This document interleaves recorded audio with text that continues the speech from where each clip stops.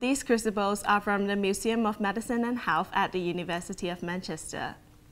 They are made in 1920s in England. They are made out of porcelain so they can withstand high temperature.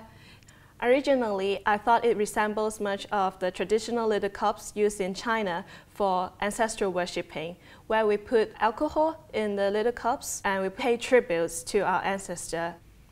Actually, they're used in a chemical laboratory where in an experiment they burn and melt chemical residues in order to make drugs and medicine.